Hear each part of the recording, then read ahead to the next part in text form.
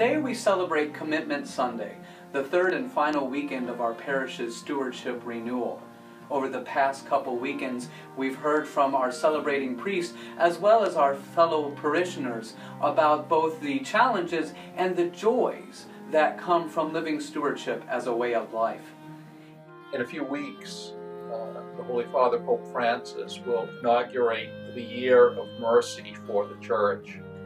Mercy is something that proceeds from the very heart of God, and yet this year we are being asked to be stewards of God's own mercy. In our parish, we are seeking to promote stewardship of mercy, the extension of God's mercy through acts of kindness and compassion and love. All of us have gifts that enable us to be such stewards, and I would ask all of us to prayerfully consider how we might be instruments of God's own mercy. Hi, my name is Dan Caskey. I've been going to St. Mary's.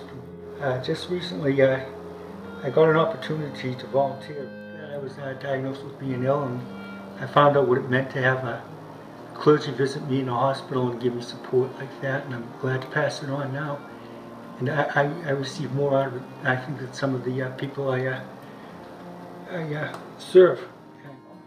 I've been receiving communion in home, and I am so grateful for all the Eucharistic ministers I've had. It means a lot to be able to receive the body of Christ, and it does my heart and my soul so much good, and I am very thankful for everybody at St. Mary's. My name is Joey Dillon, and I'm a junior at Bishop Fenwick High School in Peabody.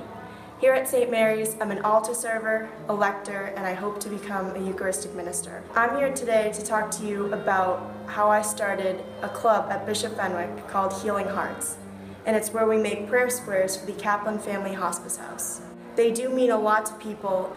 One of my close friends passed away from cancer, and at her eulogy, her family spoke about how much the prayer square meant to her because she was a knitter.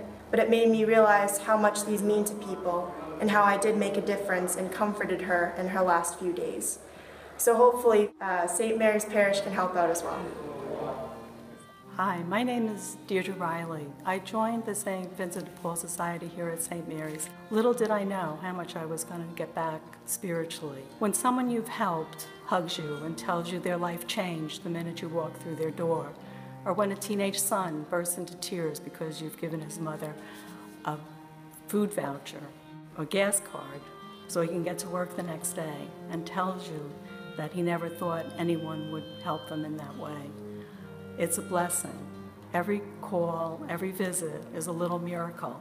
We get back so much more than we give. In a moment, you're going to be handed a stewardship commitment card.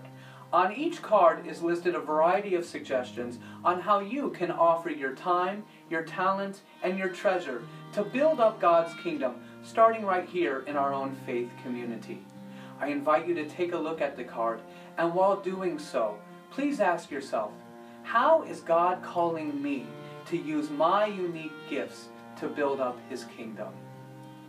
Please fill out the time, the talent, and the treasure section of the card. Then during the offertory collection, I invite you to place your card in the offertory basket as a thank you to God for all His many blessings. Thank you so much, and God bless.